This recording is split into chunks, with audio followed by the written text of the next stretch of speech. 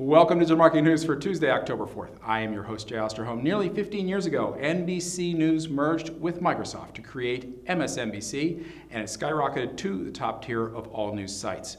Yesterday, however, NBC's top rival, ABC News, announced something similar with Yahoo News, which makes a new chapter in the competition for online news subscribers. To officially announce the merger, George Stephanopoulos interviewed President Obama during a live webcast yesterday on abcnews.com and yahoo.com. Yahoo News has more unique visitors than any other news website, and traffic to both sites will be reported together. The new Strategic Online News Alliance plans to reach 100 million users per month. Despite its huge online news audience, Yahoo has been struggling, however, with stagnant advertising revenue, and last month fired CEO Bartz. The new alliance with ABC will bring Yahoo News more video with celebrity journalists like Diane, Sawyer, and Couric.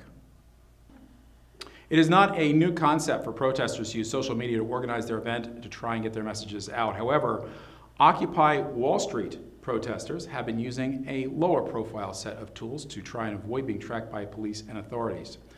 Their primary tool of choice has been an app called Vibe, which allows users to exchange a quote-unquote whisper, which is a limited time message sent anonymously to anyone within 160 feet.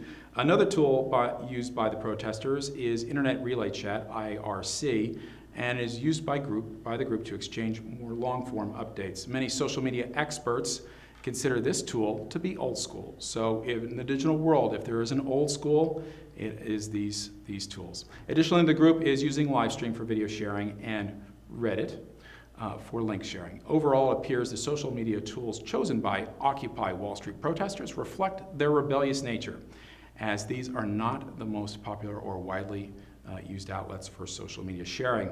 The path of this unusual protest is still unclear, however. As marketers, it is time and important to take note of this group, as they are utilizing less popular tools and successfully spreading their messages to their target audiences.